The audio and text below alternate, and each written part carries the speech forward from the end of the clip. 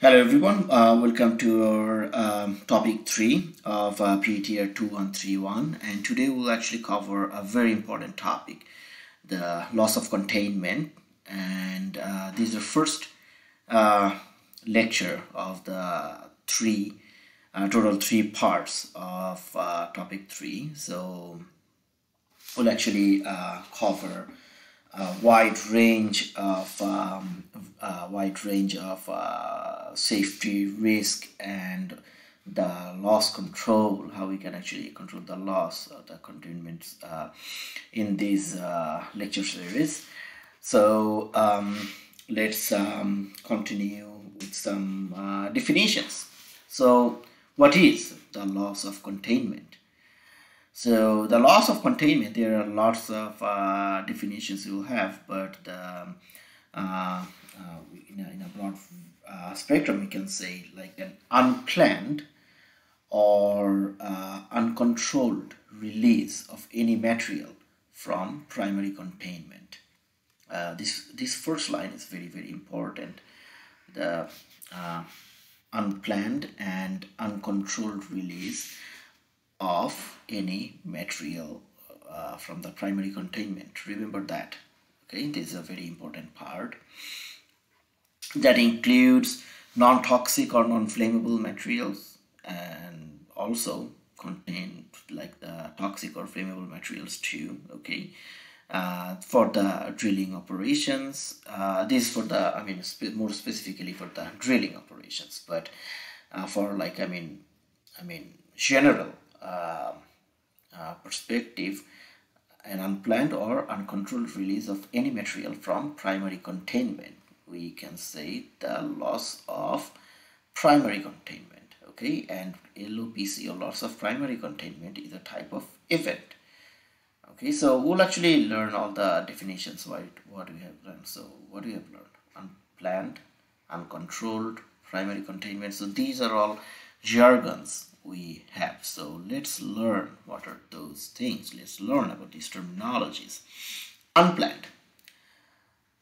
Unplanned means like various fluids and gases transferred in all direction on an oil and gas installation. The problem occurs when the release or transfer was unintended. If anyone's happened, or any do you know any cases like someone actually put diesel in the gasoline? Well, it happened to one of my friend, unfortunately. So he actually although like the nozzle don't fit, but he actually somehow managed to put diesel in his car, and that was totally unplanned, and that led to a disaster. Okay, so this is one of the example of unplanned, or a spill, a very common example. A spillage is also unplanned, right? Or you have a coffee in your hand, you're coming in the morning at the corridor going to the class, hopefully very soon. So what's happened to that is also if you spill the coffee on the floor while you are actually going to the classroom at the corridor, that is also one unplanned transfer. Okay, so this is the case of like the unplanned. What is uncontrolled?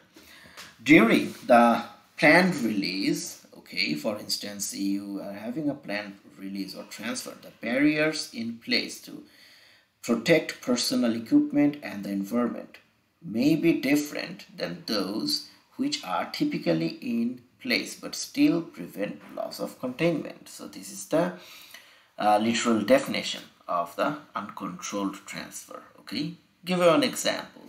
For instance, you actually went to the gas station to fill up the tank, and what's happened, this is not unplanned. You have actually planned to install, and you are actually putting gasoline in your tank, but you didn't see the tank is full, and after the tank is full, you have a signal or something like, yes, the tank is full.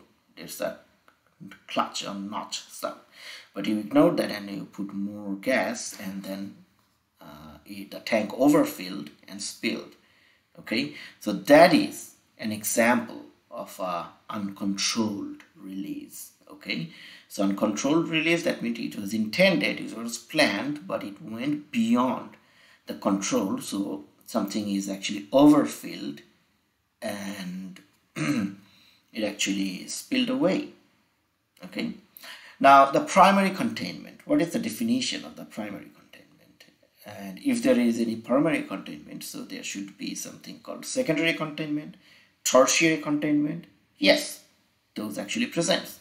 We'll actually learn about it. But before, let's learn what is the primary containment. Okay, so the primary containment is a vessel or a system, okay, which is designed and engineered to withstand force, pressure, chemical degradation, which are associated with material contained within.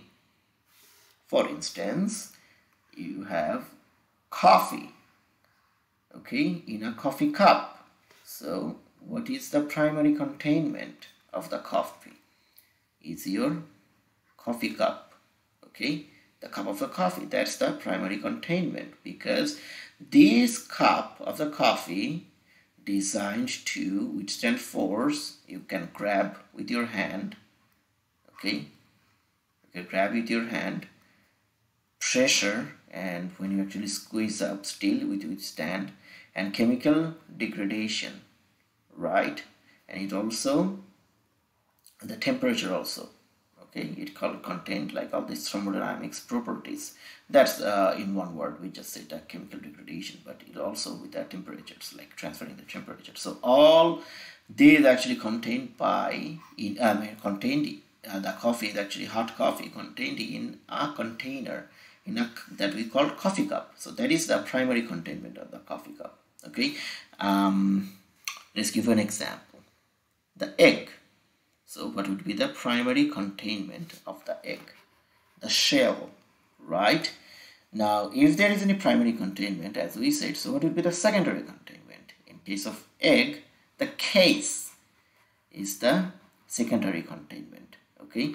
Or for instance, for the coffee cup, okay, this is the coffee, you have the primary containment. The secondary containment could the lid on the top.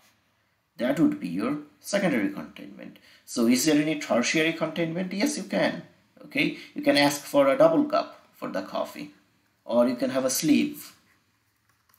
That is the secondary or tertiary containment. So these are all what? These are all layers. These all actually we use just for the material, the coffee. Okay, so that's why this coffee cup is known as the primary containment. This is the secondary containment. Another coffee cup or the sleeve is a tertiary containment. So all are these layers.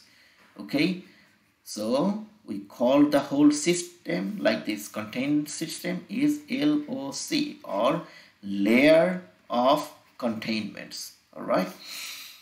So if this happen, like the unplanned or uncontrolled release, if the primary containment is bad or destroyed, then we will have the loss of the containment. Okay, at any time material in the question escapes past barrier put a place to contain it. So this is the loss. We don't want that. Now we know about these definitions of what is the primary containment and the layer of the containments. Okay, now what happens? What happens actually? This unintended release. So let's learn about that. Let's learn about hazard.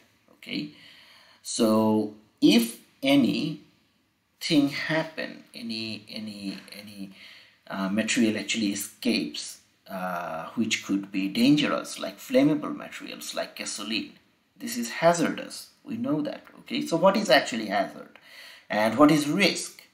So hazard is anything that could potentially harm, okay, the people, the environment, and the equipment. And a hazard is I'll give you this definition also. This is also a good definition. So hazard is defined as a situation that has a potential to cause harm to human safety, asset, and the environment. That would be the proper definition of the hazard. Okay, so hazard is a type of like a situation. Okay, and how a hazardous situation can arise by unplanned and uncontrolled release of a dangerous material. Okay, like this, like a shark. Okay, unplanned and uncontrolled. If it actually goes to a sea beach, then it is hazardous. Now, what is risk actually? So we know what is hazard. Hazard is a situation that can potentially cause harm. Okay, now if you expose to this hazard like this guy in here, okay, this is a potential risk. All right, so this is the hazard, and I know what he's thinking, but he's in a very risky situation. All right, so what is risk? The risk is the likelihood or the chance that a person will be harmed in a specific way if exposed to a specific hazard. Okay, so this is the specific hazard, the JAWS. Anyone knows what is JAWS? Spielberg. Anyways, so to estimate risk, how we actually know he is in risk or she is in risk or the whole process is in risk. I mean, what is risk anyway? Can we actually like quantify the risk? Can we know? Like, I mean, we can always say like, I mean, this is way riskier to do that. Based on what information we can actually say like this is risky or this is not risky. Like, I mean, driving is risky. Is it risky? Or like, I mean, is it riskier than driving in the snow? Or is it risky in driving in a highway or like in a normal alleyway? What is the definition of that? How we can actually measure the risk? So this is the thing. To estimate or to quantify the risk, we need both frequency and the consequence have to be defined. That means what is the consequence or severity of the risk if it's exposed, and what is the frequency of the risk.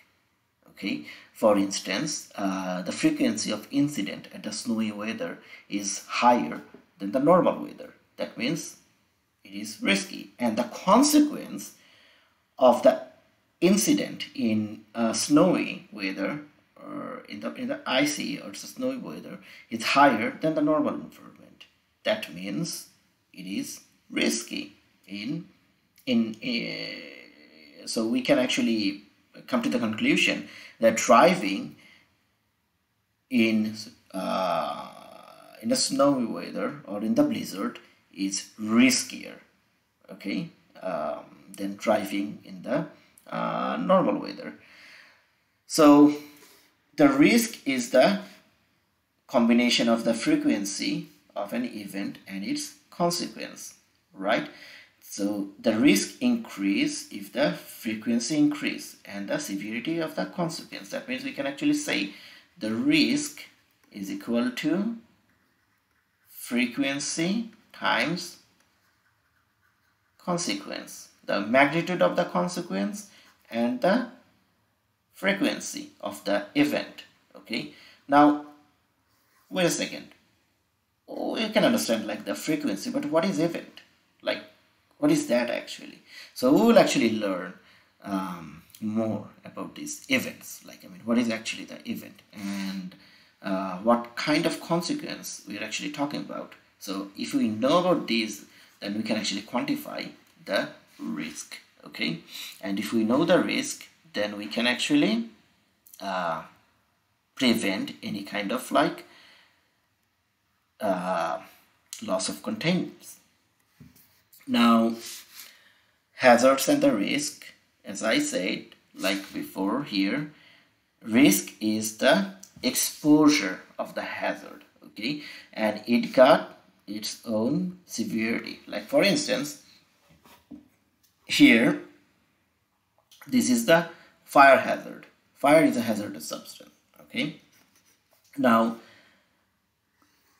cooking in a controlled way is risky, yes, of course, because it's a hazardous element we are actually working with, but this is planned and controlled and staying in the containment, okay? So this is sort of like moderate risk actually, okay?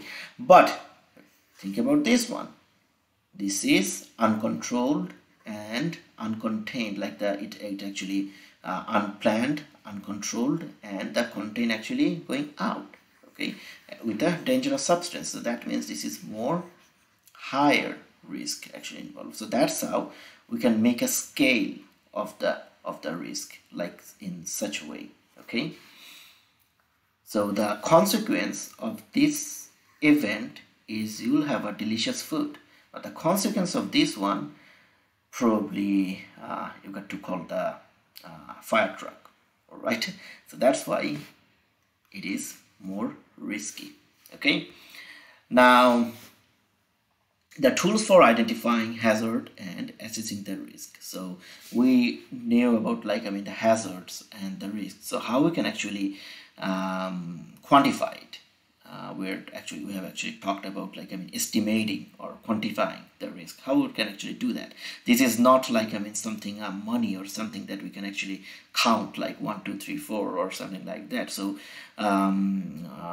for this reason, we have to do a vigorous study and we have to use different tools in order to identify the hazard and assess the risk, okay? And how we can do that? There are different types of tools used in industry in order to identify the risk, identify the hazard and the consequences, and then assess the risk. So what are these? The number one and the most important and well known is the HAZAP, okay, which means hazard and operability study, okay. And there's what if analysis, FMEA, or failure mode and effect analysis, FTA, or fault tree analysis, ETA, or event tree analysis. So these are all different types of tools of quantifying the risk. Now let's talk about HAZAP.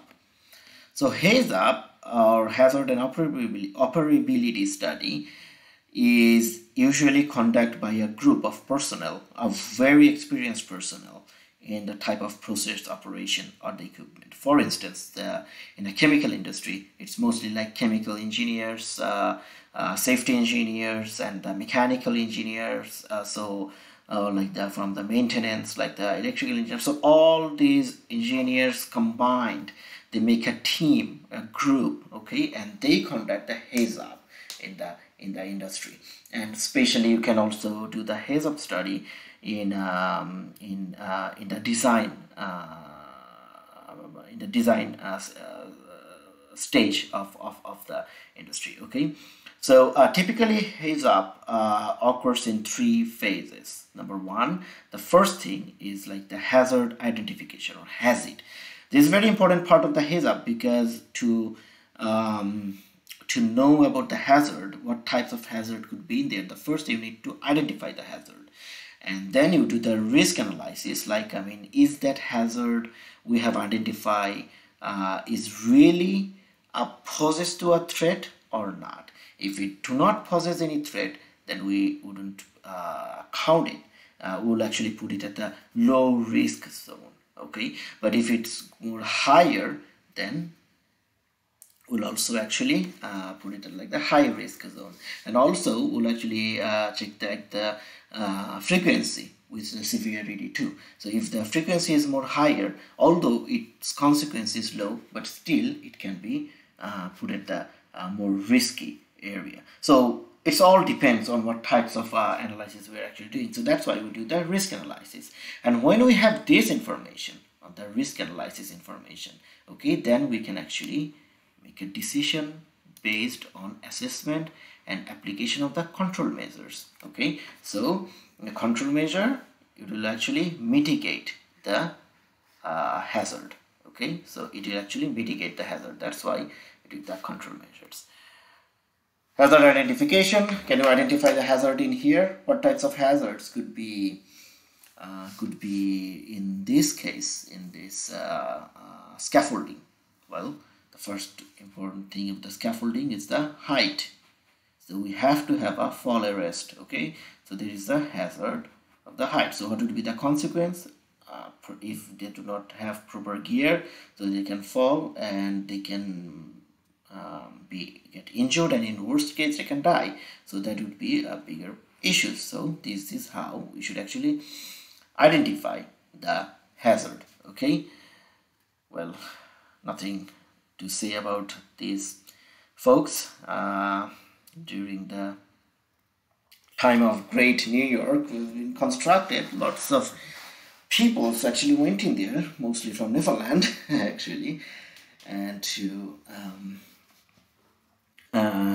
exposed in such a hazardous environment. So you can see compare the pictures and see, like, I mean, how the by the change of time, how we actually changed the definition of safety. At that time, they think like they're properly safe because they're sitting on the pillar and having lunch. But now we can't. I mean, this is like unimaginable, right?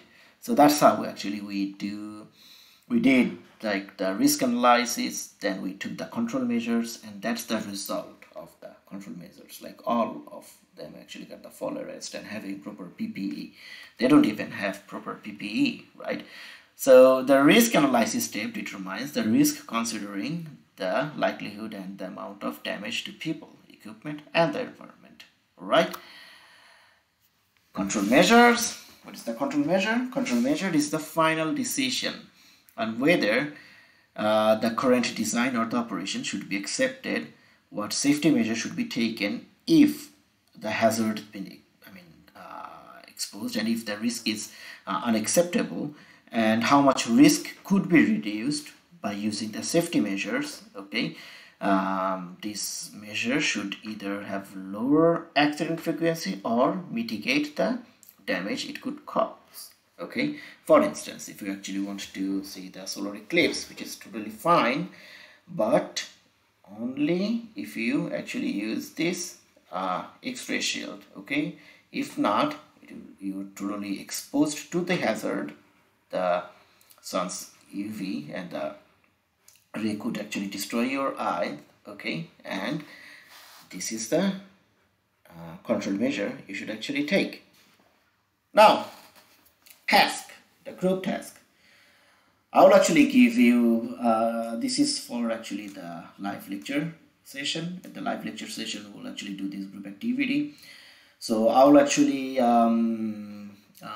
give you some tasks, and from there you would actually identify the hazard, assess the risk, and apply the control measures. Okay, for instance, giving a heads up, like how's about like walking in the rain? Okay, what types of hazard you would actually expose to if you actually walk in the rain? Okay, and what type of risk would be that, and how we can actually apply the control measures and make the decisions. So this is all about today's lecture, and today's lecture we actually give you the idea about the loss of containment, lots of terminologies. At the next lecture slides, we will actually have more to go in depth with the risk, how we can actually calculate and measure the risks, and what are the type of risk analysis we have. Here these are like the tools is it for the hazard assessment, okay, but there is a tool for the risk analysis and what types of tool actually we use for the risk analysis. So everything we'll actually learn for the next slide. So until then, stay well and goodbye.